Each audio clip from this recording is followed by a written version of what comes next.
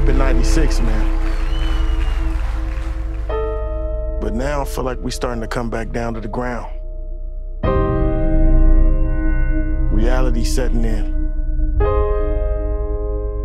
I just don't know how long we're gonna be doing it on that level.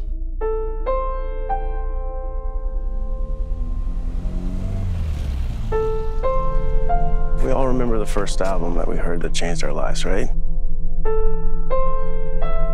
We have an opportunity to make our version of that for someone else.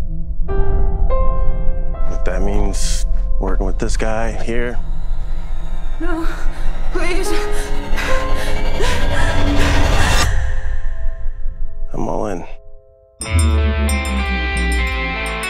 damn, this place is creepy as fuck. As an artist, what scares you? Kids. No, you didn't. Ryan.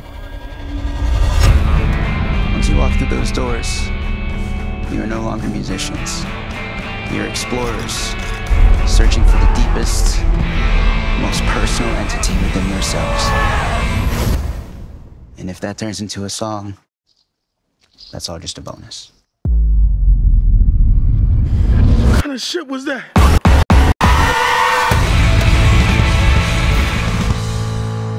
It's just art, man. It's not that big of a deal anyway.